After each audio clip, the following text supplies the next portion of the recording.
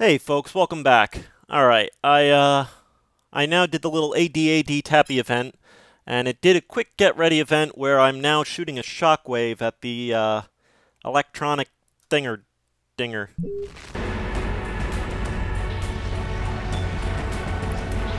So I'm not, again, I will have to break if we're doing AD events.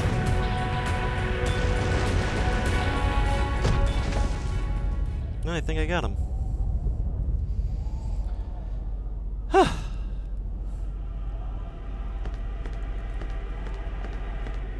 Grab the girl.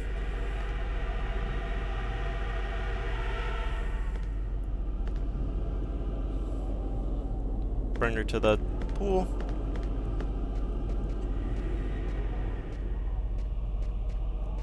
And chromanize her. Tell me the secret. What's the secret to life?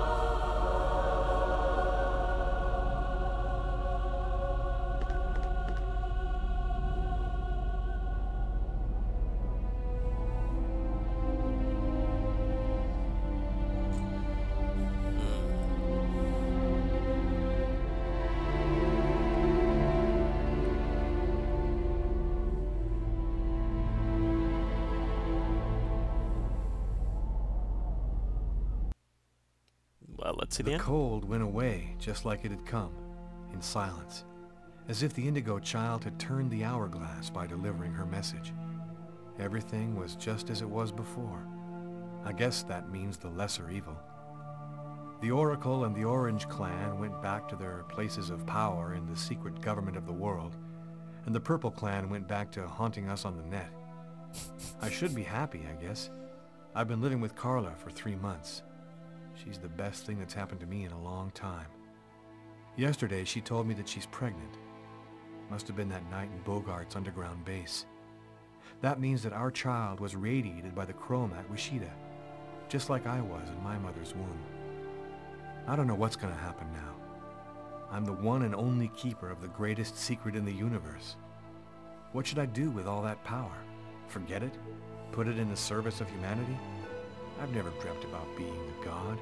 I just want to live my life like anybody else with my wife and my child. I'm afraid that destiny might have another path in mind for me. What are you thinking about, Luke? Oh, nothing. Nothing at all. Kinda sucks being dead and all, but, you know, glad you don't mind.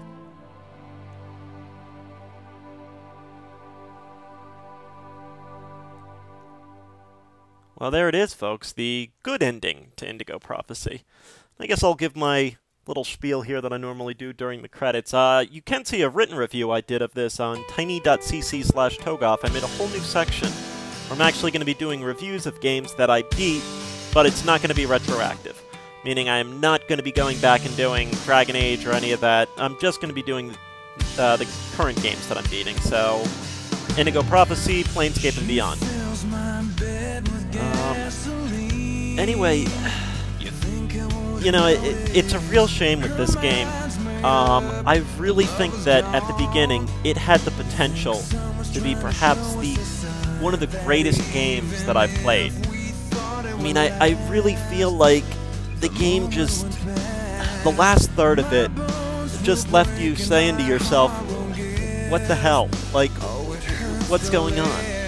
And I don't know, as a gamer, I just felt extremely unsatisfied. I had so much fun discovering the characters and learning about them. Tyler and Sam's breakup, but I want to know what happens to them now. I want to know what happens to Tyler. I want to know what happens to Sam. You know, they try and build up these connections with people, and one thing that I understand they're under time constraints, and that's what really hit this company. They were even 6 months late on this. They missed their deadline by 6 months. games. I mean, you can imagine, you know, what it was before that, and I really think it's the biggest thing is they were just a victim of, it seems like there was so much story that they wanted to get in, and just, it couldn't do it. And not make it satisfying. I mean, Carla and Lucas at the end was comical. I love you. I need you. I've kind of known you for a day. Like, what? It just, like, you didn't feel like a relationship ever built between them. And unfortunately, this game was based completely around relationships. You know, it was completely based around the human experience, so to speak. They tried to make Lucas this human guy. And unfortunately, it really failed because of the end, and that's what the real shame of this is. You know, I know a big thing then is, you know, well, what could they have done to make it better? The big thing that I would have loved to have seen is that this be a halfway point of the game or something. It just felt like it was so short for what it could have been. It really could have added, I mean, they introduced this purple clan of these AI intelligence, and, you know, the orange clan of this secret government, but all of it happens in, like, the last half hour. You get introduced to these things, but in a half hour it's over, and the final fight just wasn't satisfying at all.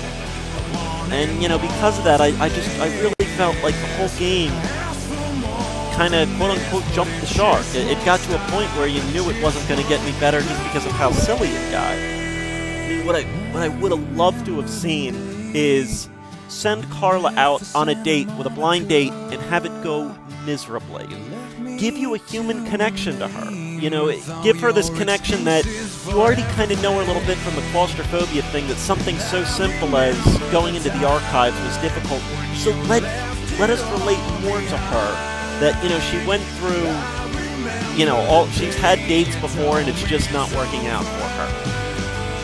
And Lucas and her have to meet on better terms than at his ex-girlfriend's grave. Like, it doesn't make any sense. You know, their whole relationship exploded from her, you know, from Lucas's ex-girlfriend's grave. To me, that's just not a story. You know, it just...